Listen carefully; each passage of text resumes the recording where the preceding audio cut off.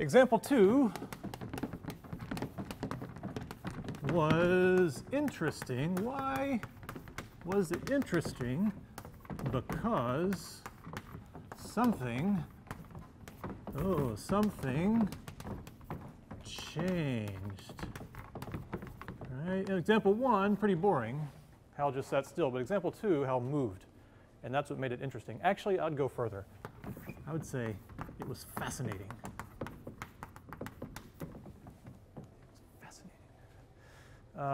So since something changed, we need more variables. If we're going to get to the equation part of that example, we need a little bit more.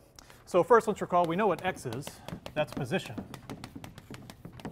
But for example 2, it changed with time. So we'll say AFO time. So you got to get used to some of my abbreviations. AFO means as a function of. Okay? I'll introduce you to T2 later, 2 equations, 2 unknowns. But for now, we're just doing AFO.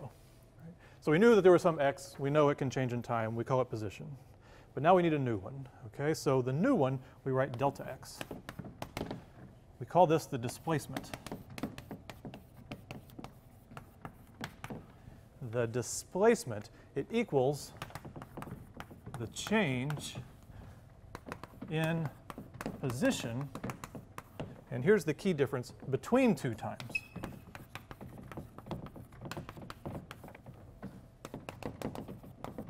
So a little bit of a difference. This one continuously changes in time. This is really 2 different times.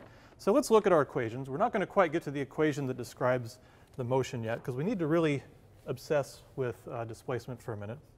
Let me give you an equation for displacement. It's equal to a final position minus an initial position.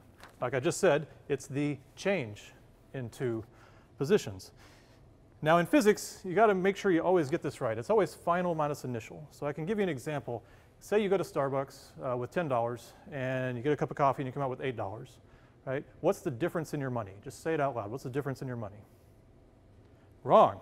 The difference in your money is negative $2. So I'm sure you said $2. Everybody says $2, but it's negative 2. It's final minus initial.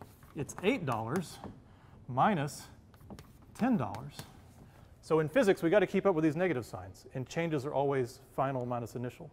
In language, we have words that mean the negative sign. I just blew $2, or I just lost $2. Or I just dropped 2 G's on some dubs for my Civic or something like that. So in that case, dropped means it's negative. But in physics, we have to get everything formally correct. Final minus initial, the numbers can be negative. Okay? Let's see. So we want to be sure we understand this. What do these mean? The position xf occurs at time t final. So if we were tracking the motion, we might have an initial time, and it's at one place at the initial time.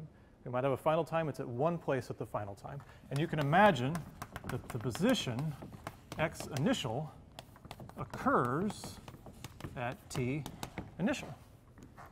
2 different times. These are positions, and that's displacement. Okay? Now, here's the tricky part. Here's where I'm going to deviate from most physics books.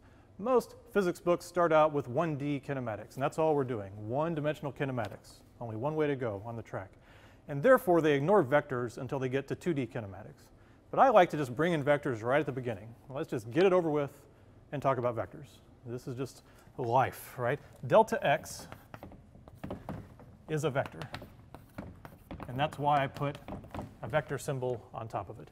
Delta x is a vector. We have to deal with it, even in 1 dimension. So let's think, what does that really mean, that it's a vector in 1 dimension? What are we talking about here? And the way to think of it is we could imagine, let's go back to our x-axis, right? Here's the origin. And if I give you a delta x vector, a displacement vector, say equal to 3, what does that mean? That means I was at some position x initial, and I had some position x final, and the distance between them is 3. And the fact that it's positive means it's to the right. So that would be plus 3. If you get a negative value, then it would be the other way, right? We could also have plus x, there's the origin. Doesn't actually matter where the origin is when you're talking about displacements because they're just a change. But let's say delta x equals minus 2.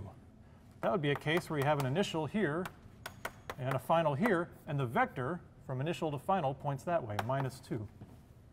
Okay? Now, one thing about vectors is you always have to have both sides be a vector, right? So you know a vector is a number with a direction, a scalar is just a number. So I said delta x is a vector. Clearly there has to be something to make 3 a vector, and it's called the unit vector, I hat. You put a little hat on it. And here, -2 I hat. I corresponds to the x-axis. Hat means it's a unit vector. It's just a little thing you put on there to say x-axis direction. And unit means its magnitude is 1. So you're multiplying these two things, but you're multiplying 1 times 3 is just 3. 1 times -2 is just -2. All it's really doing is identifying the direction. Okay? So right now, if you've never heard of that, that's freaking you out. You're panicking, screaming, turning off the computer. So don't worry about it. We'll do a lot more unit vectors. You'll get comfortable with it in time.